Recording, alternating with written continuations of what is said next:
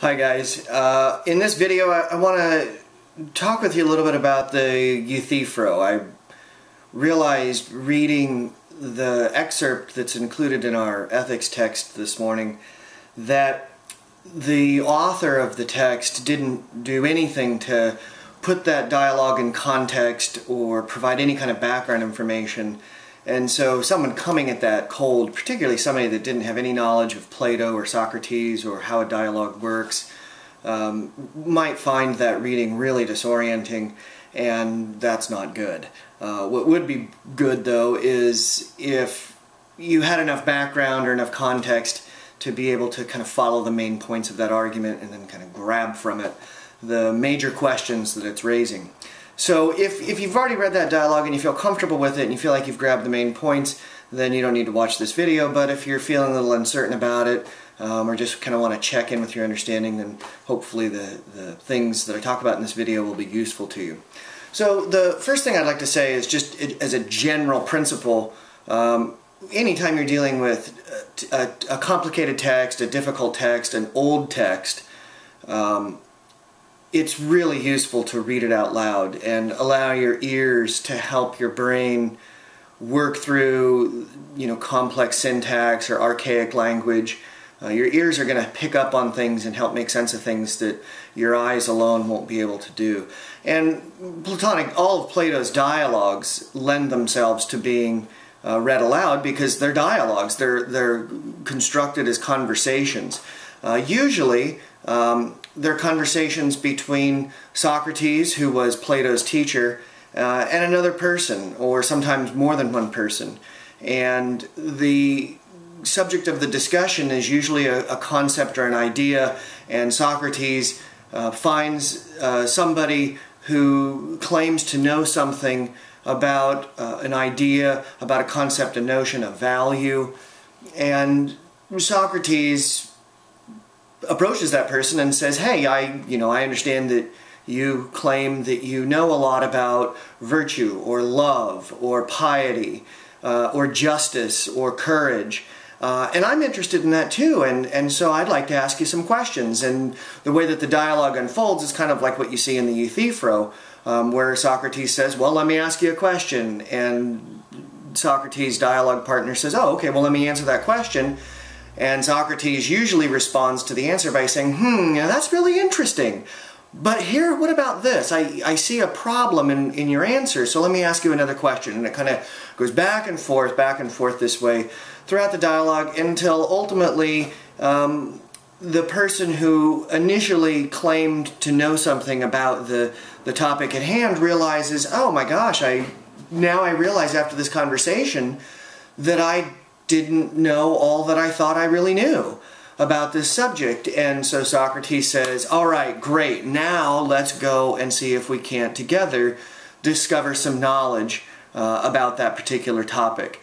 In other words, now that we've discovered that the two of us together don't know much of anything about this particular subject, let's see if the two of us together can discover something about it. And the Euthyphro kind of follows that same trajectory.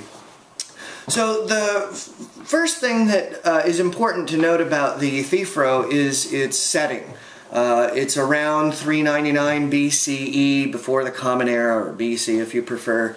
And it takes place on the porch, the steps leading up to King Archon's court. And it's important to know that in this case, the king is not a king of state, it's not a political head. The king in this case is more akin to a local magistrate, a judge who's charged with presiding over manslaughter cases, murder cases, cases of impiety, and so forth. And so the Euthyphro and Socrates run into each other as they're both walking up the steps. They're both going to the court, but they're going to the court for very different reasons. Euthyphro is going to the court because he wants to level manslaughter charges against his own father. Euthyphro's father owned a slave, and that slave he suspected had killed another slave, and Euthyphro's father couldn't figure out initially what exactly to do in response to this.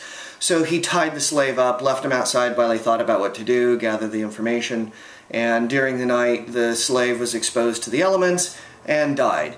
And Euthyphro believed that his responsibility as a moral person was to bring charges against his father for manslaughter. Euthyphro regarded himself as somebody who was knowledgeable about morality, knowledgeable about the good actions, knowledgeable about ethical behavior, and very confident in his beliefs. So confident, in fact, that he was willing to buck tradition and reject the tug of family loyalty and actually initiate a lawsuit against his own father, something that was very controversial at the time, something that Euthyphro was ridiculed for because it was such a striking break with tradition. Socrates, on the other hand, is going to the king's court not because he's bringing a case against anyone, but because a case has been brought against him.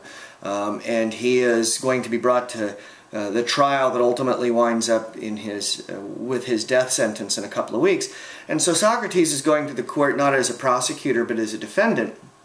And when Socrates sees Euthyphro, he recognizes an opportunity. And the opportunity is this. Euthyphro is a purported expert on piety, morality, the good. And Socrates is being brought to trial. One of the charges that he is being brought to trial to answer to is impiety. Socrates is being accused of immoral behavior. And so Socrates thinks to himself, well, this is a fortuitous opportunity. I'm going to hit up Euthyphro for a conversation about what exactly piety is and what impiety is. And that way, when I'm facing my own prosecutors here in a couple of weeks and they're accusing me of being impious, I can tell them, hey, look, guys, I had a conversation with a real authority on these questions of piety and impiety, Euthyphro, and this is what he told me. And so the charges that you're bringing against me, hopefully, don't actually match up with what the authority on piety claims piety is or impiety is. And so that's the sort of context for the conversation. These guys bump into each other, and Socrates asks a really simple, straightforward question of Euthyphro, and he says, hey, Euthyphro, you seem to know something about piety. Well, what is it? What is piety? What is impiety? And for our purposes, we should be thinking here about piety in a broader sense than its usual connotation. It's not necessarily that it's referring to a kind of holiness or godliness. Let's think about piety here and the question that Socrates is putting to Euthyphro as a general question about what does it mean, what is the good? And what does it mean to claim that an action is good? What is right action and what is wrong action? What makes an action good or right? And what is this? And so Euthyphro, confident chap that he is, takes up Socrates' question and he says, "Oh, I'll give you the lowdown on piety or goodness. Piety is doing what I'm doing.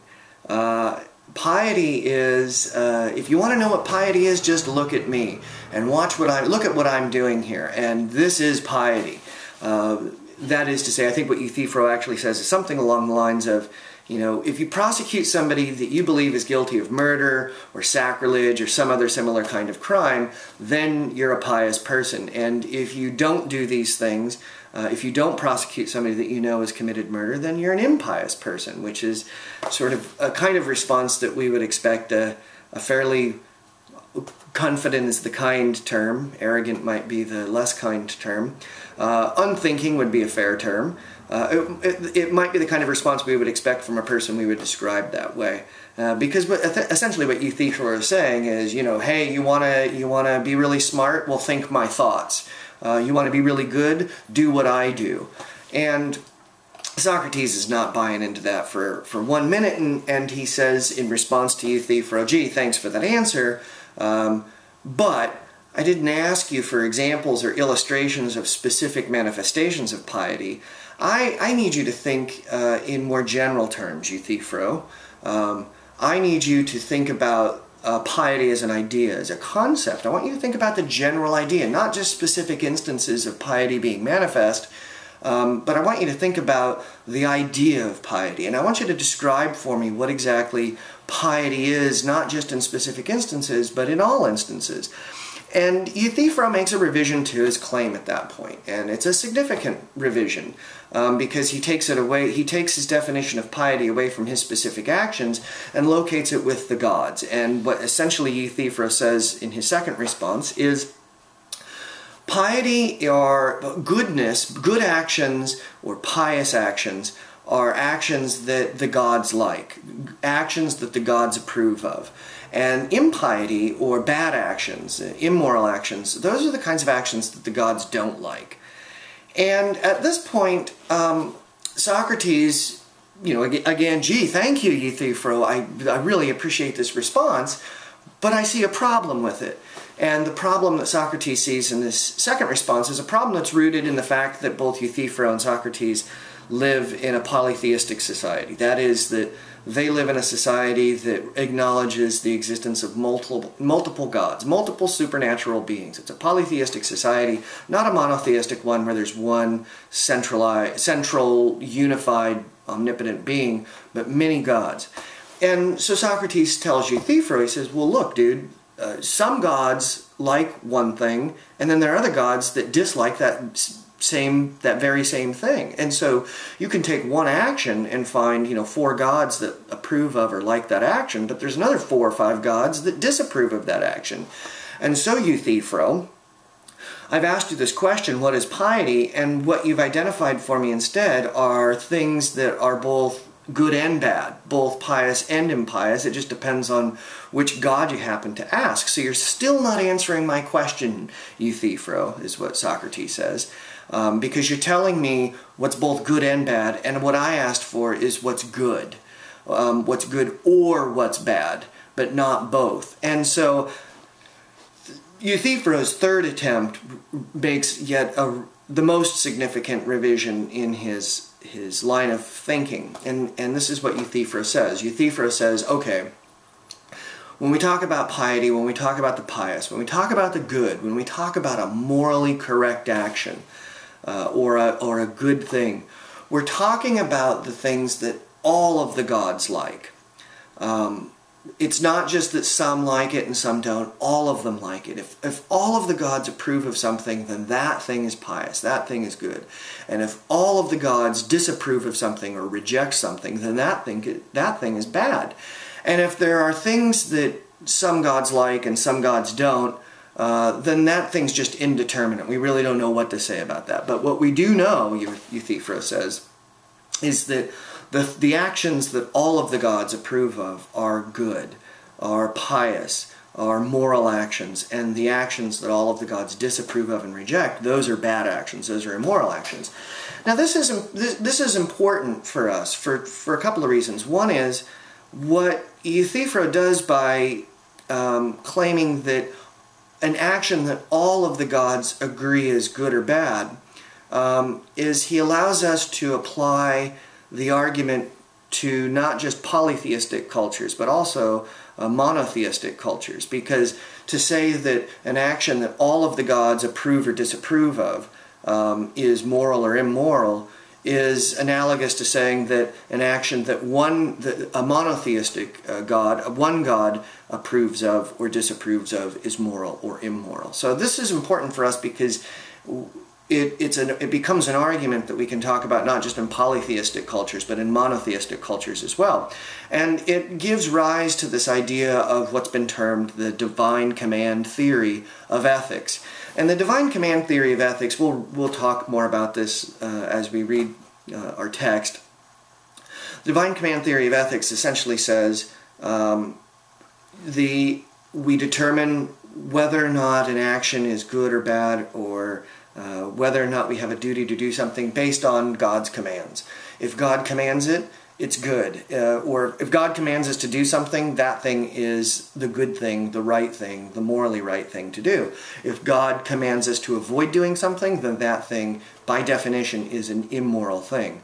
And so the divine command theory of of ethics says that you ultimately find the basis for your moral judgments and your code of ethics in the divinity. And there's a whole bunch of complications with that.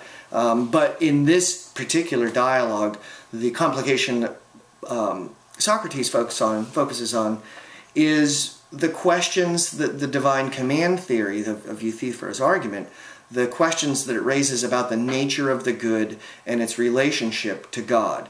In other words, it raises questions for Socrates about the relationship between morality and God. And this is sort of where the dialogue ends up going from here. Now, the main question for Socrates at this point is this. If you claim that the things that are good are the things that God approves of, and the things that are bad are the things that God disapproves of, it raises two questions. Do the gods love the things that are good because they're good? Do the gods love what's pious because it's pious? Or is it good because the gods like it? In other words, are the things out there that God likes good on their own, or do they become good when God chooses to like them? And this is a significant question for Socrates, and it remains a significant question for us today. And it's the implications of the questions that are really problematic. Because if we say that a thing is good because God likes it, then we're saying that the things that God likes don't really have any value that inheres in them on their own. That the value that they get comes from God entirely. If we say that a thing is good because God likes it, we're saying that that thing exists without value and it's not really good. It's only good because God has chosen it, or that God has liked it, and in the process of liking it has invested it with goodness. And this is troubling for Socrates for a couple of reasons. One is it means that nothing is inherently right or wrong. Nothing is inherently good or bad. It's only good or bad or right or wrong to the degree that God has embraced it. It also, the implication here is that there would be no right or wrong, there would be no morality, there would be no piousness without God. If God didn't exist, the world, the universe would be a container. It would contain only a bunch of value-neutral actions and objects. Nothing would be good or bad, nothing would have any values. But more concerning for Socrates, and more concerning for critics of divine command theory, is that if something is good not because of what it is, but because of God's attitude toward it, then that really means that moral values are arbitrary, that they're really based on God's particular whims and preferences, and that nothing is inherently good. And that puts human beings in a really vulnerable place, because of course human beings want to please God, and they want to do what God commands. But if what God is commanding is simply based on his preferences, and God is omnipotent, and God transcends all, then God can change his mind. And what may be regarded as good and moral and worthy today, because God likes it, may change tomorrow. God may decide, I'm done with that, now I like this, and that puts human beings in a precarious position, because morality becomes very unpredictable and very unstable. For example, maybe today God says, courage is a good. It's a very good value, it's a good character trait, it's a virtue. But tomorrow God wakes up and says, I'm a little burnt out on that courage stuff. I'm kind of digging the idea of cowardice. All right, I like cowardice. Well, now all of a sudden cowardice becomes the virtue. Cowardice becomes the good. And for human beings, this is really a problem, because it essentially makes humans into slaves and God into kind of a slave master, where we're just watching the whims of an arbitrary God who determines what is good and right based on preference. And that is not, for Socrates, a reliable framework for any kind of meaningful morality. So Socrates rejects that, or takes issue with that first possibility, the possibility that things are good because God likes them. And then he takes up the second possibility, which is, all right, so maybe it's not that things are good because God likes them. Maybe God likes what he likes because those things are good. Maybe God, because he is good, maybe God is drawn to certain things. He's drawn to certain actions, or drawn to certain ideas, or drawn to certain objects because the objects or the actions or the ideas themselves possess some sort of inherent goodness. And they possess those things, and the fact that they possess those things on their own is what draws God to them. So it's not that the things are good because God likes them, it's that God likes those things because those things are good. But again, for Socrates, this raises a significant problem, because if the objects or the actions of their ideas have goodness inherent in them, and God is drawn to those things because of that inherent quality, then that means that there are things in the universe that exist that aren't contingent on God. That means that there are things beyond God, and God is drawn to those things. And that's problematic for the notion that God is omnipotent, and that God is the source of all things, and that God is all good. He couldn't, logically, he can't be those things if he is drawn to other things that have an inherent quality of good that isn't contingent on God. That's, again, another problem. So the issue that comes up for us is Euthyphro and Socrates at this point, they kind of run through a series of, I don't know, they run through a total of 6 or 7 different definitions of piety and trying to locate its source. And ultimately they come to the conclusion that, or Euthyphro does, gee, I guess I didn't know as much as I thought I did. And Socrates says, oh, that's okay, dude, let's see if we can figure this out together. And ostensibly maybe they do, although we don't see it anywhere in the dialogue.